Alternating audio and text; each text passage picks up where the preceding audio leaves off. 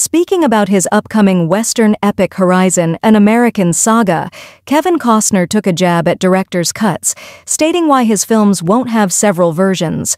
Directing long westerns like the 139-minute Open Range and the 181-minute Dances with Wolves is one of Costner's specialties. His next project, Horizon, An American Saga, will consist of 4 films, each lasting approximately 3 hours. In an interview with Empire magazine, Costner expressed his contempt for the director's cut culture, saying that the version of the film that theatergoers see should be the one that was intended. The actor claimed that many people had tried to talk him out of creating a television series as extensive as Horizon, An American Saga. Nevertheless, this hasn't stopped him from going after his dream picture. See what Costner said in the section below. Yes, it did. What was happening with streaming was... Someone said to me, "Look, let's do this, Kevin, please don't do this." However, I'm happy with what I'm doing. I think huge screens are great. I think the experience is real.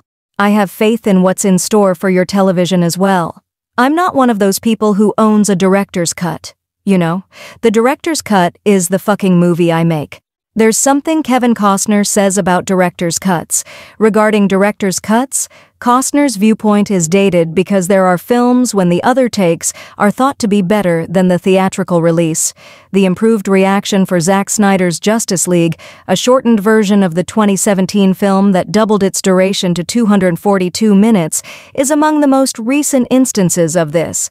The positive reception the picture received proves that directors' cuts play a crucial role in the evolution of cinema.